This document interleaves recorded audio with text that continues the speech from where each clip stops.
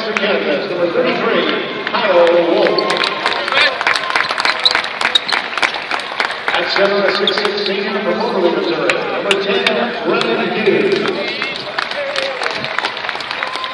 At guard, a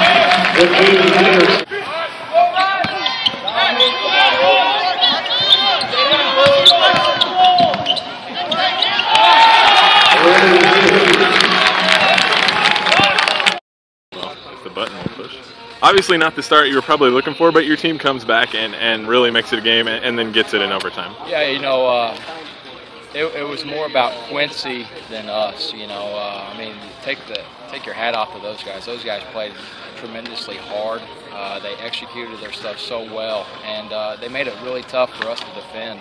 And you know, we were able just to scratch and claw and get some buckets when we needed to. Rakeem had an amazing game. And lucky to get out of here with a win.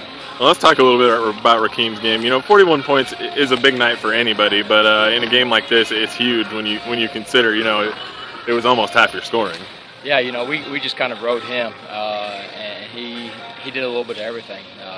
Made his free throws, got to the basket, hit some outside shots. It was really tough to defend. We knew coming in, I mean, he's a terrific player, and you know, he just kind of carried us. Him and Kyle Wolf had great games offensively. Now, during the game, actually, you move up to number 10 in the nation. Just kind of talk about, you know, your schedule so far and what you're doing to prepare for that tough league schedule that's just around the corner. Well, we wanted to play a tough schedule. You know, started off in South Dakota, you know, with the regional crossover. 2 good wins up there. Came home against a good S&T team. And then, you know, this was a great quality win for us. You know, getting to play in the Sprint Center, all that. You know, and we got Arkansas Fort Smith coming in, so we can't relax any. Fort Smith's one of the best teams in the country, in my opinion. Their transition's incredible. And we wanted to especially play a tough non-conference schedule to feel some adversity going into that conference schedule. All right, thanks a lot, Coach. All right,